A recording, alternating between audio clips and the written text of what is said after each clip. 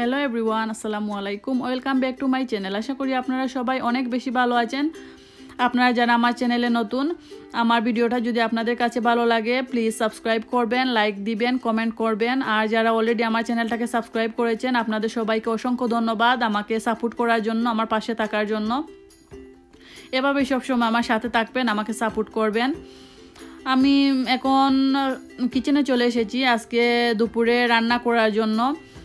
আর আজকে আমি স্পেশালভাবে আমার ননদের জন্য রান্না করব, কারণ আমার ননদ আজকে আমার বাসায় আসবে। আর প্রথমে আমি ইলিশ মাছটা আঁশ ফেলে দিয়ে ভালোভাবে ধুয়ে নিয়েছি। এখন আমি কাঁটা ফেলে দিয়ে মাছটা কেটে নিব। ইলিশ মাছ কাটার সময় আমি একটু শক্ত অবস্থায় কাটি, নরম হয়ে গেলে মাছটা আমি কাটতে পারি না, অনেক অসুবিধা হয় মাছ কাটতে। প্রথমে আমি মাথাটা কেটে নিয়েছি। আর এরপর হচ্ছে এই পাটের ভিতরে যে ময়লা অংশটা সেটা আমি সিজার দিয়ে কেটে ফেলে দিব।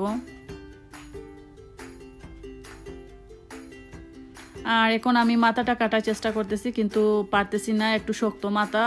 এখন রেখে দিব, আমি একটু পর একটু নরম হয়ে গেলে মাথাটা কেটে নিব। প্রথমে ভাবলাম মাছটা কেটে নেই। আমি পুরো মাছ কাটা আপনাদের সাথে শেয়ার করতে পারিনি, এজন্য সরি। আমি আমার হাত কেটে ফেলেছি, এজন্যই শেয়ার করলাম না মাছ কাটা। অনেক সময় আমরা অনেক সচেতন হয়ে কাজ করলেও আমাদের হাত কেটে যায় বা পুড়ে যায়, এটা আমাদের জন্য স্বাভাবিক, এগুলো হতেই পারে। তো যাই হোক, এখন আমি প্রথমে ভাবলাম যে গরুর মাংসটা বসিয়ে দেই, এজন্য আমি একটি প্যানের মধ্যে পরিমাণ মতন তেল দিয়েছি। এরপর দিয়েছি তেজপাতা, দারচিনি, লং, এলাচ, পেঁয়াজ, এরপর হচ্ছে আদা রসুনের পেস্ট, হলুদের গুঁড়া, ধনে গুঁড়া, জিরে গুঁড়া, আর এখন দিচ্ছি হচ্ছে মরিচের গুঁড়া। আজকে ভাবলাম যে প্রথমে মশলাটা কষিয়ে নেই, এরপর মাংস দিব। আমি মাঝে মাঝে সব কিছু একসাথে মাখিয়ে রান্না করি। এখন আমার সব কিছু দেওয়া হয়ে গেছে, মশলাটা আমি ভালোভাবে মিশিয়ে নিয়ে ডেকে রেখে দিয়েছিলাম 2-3 মিনিটের জন্য। 2-3 মিনিট পর এখন আমি অল্প একটু পানি দিয়ে দিলাম মশলাটা ভালোভাবে কষানোর জন্য, আর যাতে নিচের দিকে না লাগে সেজন্য। তো এই প্যানটা আমি অন্য চুলায় নিয়ে এই চুলায় আমি আরেকটি প্যান বসিয়ে দিয়েছি। এদিকে আমি এখন ইলিশ মাছটা ভেজে নিব। ইলিশ মাছ রান্না করলে আমি হালকা একটু ব্রাউন করে ভেজে নেই, এরপর রান্না করি, তাহলে আমার কাছে খেতে ভালো লাগে। অনেকে না ভেজে রান্না করেন, এটা হচ্ছে যার যার টেস্টের উপর, যার যেভাবে রান্না করতে ভালো লাগে বা খেতে ভালো লাগে। এখন আমি মাছগুলো প্যানের মধ্যে দিয়ে দিলাম, আর মাছে আমি অল্প একটু লবণ আর হলুদ দিয়ে মাখিয়ে নিয়েছি। বেশি কড়া করে ভাজবো না, হালকা ব্রাউন করে দুটো সাইড ভেজে নিব। আর এদিকে আমি মশলাটাও একটু নেড়ে দিচ্ছি। এখন আমার মশলাটা কষানো হয়ে গিয়েছে, মাংসটা এর মধ্যে দিয়ে দিব।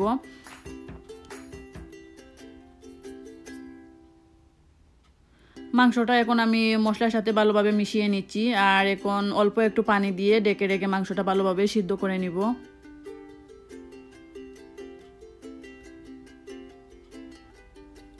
এদিকে মাছের এক পিঠ ভাজা হয়ে গিয়েছে, এখন আমি অপর পিঠটাও উল্টিয়ে দিচ্ছি।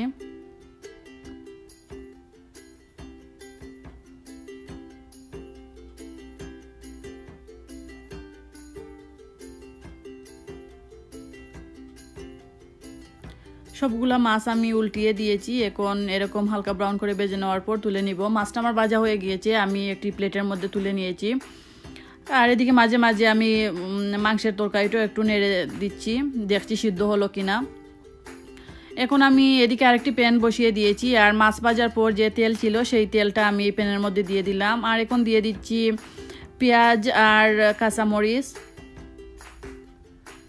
এরপর দিয়ে দিব মাস্টার্ড সিড। আমি ইলিশ মাছ রান্না করার সময় মাস্টার্ড সিড দেই, আমার মাস্টার্ড সিডের ফ্লেভার ইলিশ মাছের মধ্যে খুবই ভালো লাগে। আস্ত দিলাম মাস্টার্ড সিড, আমি ব্লেন্ড করে দেইনি। এরপর দিয়েছি হচ্ছে স্বাদ মতো লবণ, ধনে গুঁড়া, এরপর দিব হলুদের গুঁড়া, মরিচের গুঁড়া। আর আমি আদা রসুনের পেস্ট আমি মাছের মধ্যে দেই না, আমার ভালো লাগে না ফ্লেভার। আমি আরও অনেক দিন বলেছি, অনেক আপুরাই আছেন আমাকে জিজ্ঞেস করেন আমি কেন রসুন দেই না মাছের মধ্যে। আমার কাছে ভালো লাগে না রসুনের ফ্লেভার, এই জন্যই দেই না।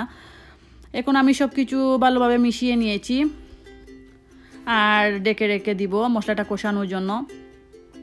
কিছু সময় পর আমি অল্প একটু পানি দিয়ে দিলাম, আর এখন নেড়ে দিয়ে আবারও ডেকে দিব। আমি রান্না করলে সব সময় মশলাটা একটু টাইম নিয়ে কষাই, তাহলে আমার কাছে ভালো লাগে। মশলাটা যত ভালোভাবে কষানো হবে তরকারিটাও তত বেশি ভালো লাগবে খেতে। পেঁয়াজটা কষানোর পর আমি একটু স্ম্যাশার দিয়ে স্ম্যাশ করে দিয়েছি, তাহলে যে ঝোলটা হবে সেটা একটু ঘন হবে। এখন আমি মাছগুলো এর মধ্যে দিয়ে দিচ্ছি, ভালোভাবে বিছিয়ে দিচ্ছি। আর এখন আমি ঝোলের পানি দিয়ে দিব। এরকম হাত দিয়ে আমি একটু নেড়ে দিচ্ছি, চামচ দিয়ে নাড়বো না, তাহলে মাছটা ভেঙে যেতে পারে। এখন আমি ডেকে রেখে দিলাম। কিছু সময় জাল দেওয়ার পর আমি চুলাটা বন্ধ করে দিব। এদিকে মাংসটা আমার সিদ্ধ হয়ে গিয়েছে। এখন আমি এর মধ্যে আলু দিয়ে দিলাম। আলুটা আমি কেটে ভালোভাবে ধুয়ে নিয়েছি। আর এখন ঝোলের পানি দিয়ে দিচ্ছি। ঝোলের পানি দিয়ে আমি ডেকে রেখে দিব। আলুটা সিদ্ধ হয়ে গেলে আমি উপর দিক দিয়ে একটু গরম মশলা পাউডার দিয়ে এরপর চুলাটা বন্ধ করে দিব। এদিকে আমার ইলিশ মাছের তরকারিটা এখন রেডি হয়ে গিয়েছে। উপর দিক দিয়ে একটু ধনেপাতা দিয়ে দিলাম। ফ্রেশ ধনেপাতা দিলে অনেক ভালো একটা ফ্লেভার আসে। এইদিকে আমার গরুর মাংসের তরকারিটাও রেডি হয়ে গিয়েছে। আমি উপর দিক দিয়ে একটু গরম মশলা দিয়ে দিলাম, হাফ চামচের মতন। আর এরপর একটু ধনেপাতা কুচি দিয়ে দিলাম। এরপর চুলাটা বন্ধ করে দিব, তাহলে আমার তরকারিগুলো রেডি হয়ে যাবে।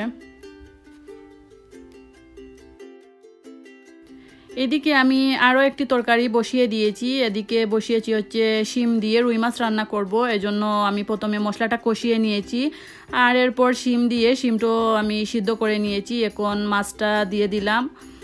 মাছটা আমি এখন শিমের সাথে ভালোভাবে মিশিয়ে নিচ্ছি। আর এরপর ঝোলের পানিটা দিয়ে দিব।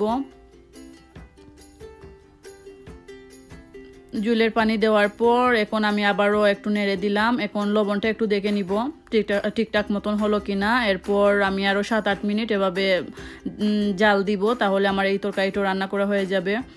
এখন আমার সবগুলা তরকারি রান্না করা হয়ে গিয়েছে। এটা হচ্ছে গরুর মাংস দিয়ে আলু, এটা হচ্ছে ইলিশ মাছের বুনা। এভাবে ইলিশ মাছ রান্না করলে আমার কাছে খুবই ভালো লাগে। চিকেন রোস্ট রান্না করেছি বাচ্চাদের জন্য, বাচ্চারা তো মাছ খেতে পছন্দ করে না। রুই মাছের ডিম রান্না করেছি আলু দিয়ে। এটা হচ্ছে রুই মাছ শিম দিয়ে। রসমলাই বানিয়েছি ওদের জন্য। এরপর হচ্ছে পোলাও রান্না করেছি। এগুলো হলো আজকে ওদের জন্য আমার রান্না করা, সব কিছু আপনাদের সাথে শেয়ার করলাম। এটা হচ্ছে এখন আমার ননদ আমার বাসায় চলে এসেছে, ওদেরকে আমি খাবারটা দিয়ে দিয়েছি খাওয়ার জন্য। আর আমি আজকে আমার ননদকে বা ওর বাচ্চাকে আমার ভিডিওতে দেখাতে পারছি না, এই জন্য সরি। কারণ আমার ননদ বা আমার শ্বশুরবাড়ির কেউ এখনও জানে না আমি ইউটিউবিং করি। আমি ওদেরকে বলিনি।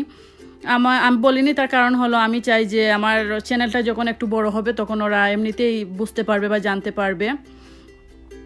আর ইব্রাহিম আর আদিফাকে তো দেখতেই পেলেন, ওদের ফুফু ওদের জন্য কিছু খেলনা নিয়ে এসেছেন, সেগুলা দিয়ে ওরা খেলাধুলা করছে। আর এগুলা হচ্ছে আমার জন্য নিয়ে এসেছেন কিছু পিঠা। এরপর এগুলা হলো কিছু তরকারি। এটা হচ্ছে কাকিয়া মাছের তরকারি, আর এটা হচ্ছে শুটকি চাটনি। শুটকি চাটনিটা আমার খুবই ভালো লাগে খেতে, এই জন্য আমার ননদ আমার বাসায় আসলে আমার জন্য এই চাটনিগুলা নিয়ে আসে। আমার আজকের এই ভিডিওটা আমি এখানেই শেষ করব। আশা করি আমার ভিডিওটা আপনাদের কাছে ভালো লেগেছে। যদি ভালো লাগে সাবস্ক্রাইব করবেন, লাইক দিবেন আর কমেন্ট করবেন। ভিডিওটি দেখার জন্য আপনাদেরকে অসংখ্য ধন্যবাদ। সবাই ভালো থাকবেন। আল্লাহ হাফেজ।